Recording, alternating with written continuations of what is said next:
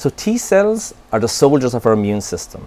They go around our body looking for signs of trouble, such as infected cells through pathogens or abnormal cell growth as in cancer. And once they find such danger signals, they become activated and ready to fight and keep us healthy. So generally T cells are calm and kept in a quiescent state. But when they see such danger, they become activated and ready to fight. And what we found in this study is a new molecule called BH4, which is important in the transition from calm to aggressive in the T cells.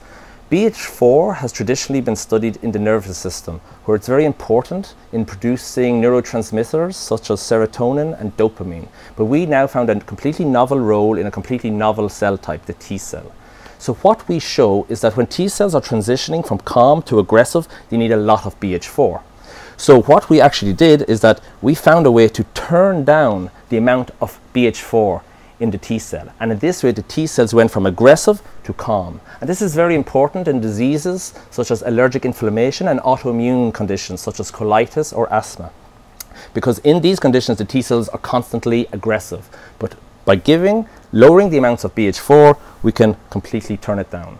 Conversely, in terms of cancer, you want your T cells to be very aggressive. And so what we actually showed in the paper again is that by increasing and then turning up the amount of BH4, the T cells were more aggressive and were able to fight the cancer much more aggressively. So this has very important clinical implications, because the way we can turn BH4 down, we actually developed a brand new novel drug to do this. And also by turning it up, there's a drug already out there used for a completely different purpose. So in this way, we can pharmacologically modulate and control the T cells, cool them down, autoimmune diseases, or heat them up in terms of cancer.